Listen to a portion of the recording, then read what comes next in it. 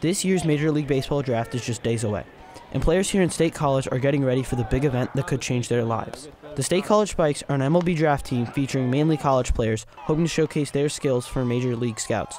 The league started in 2021 to give scouts more opportunities to check out potential prospects ahead of the draft. This year, the Spikes have a promising pitcher on their hands.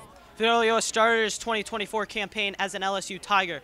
Since he came here to State College in hope of getting more recognition for the MLB draft. He had 8 strikeouts in 6 innings to lead the Spikes to a 2-1 win, something that Ulloa is becoming more comfortable with. Yeah, it just felt easy. Felt like my delivery was easy today. He'll be eligible come draft night this weekend.